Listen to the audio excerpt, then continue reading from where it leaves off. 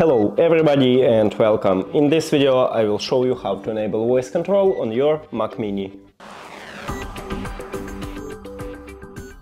You have to start by click at the Apple logo at the left top. Now go to Settings, then Accessibility and click on Voice Control.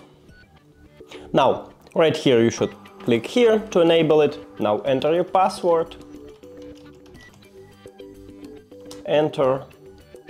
Then you can also choose a language. You can add what you have, or if you haven't, just click Add Language and choose the best one for you, and then click OK.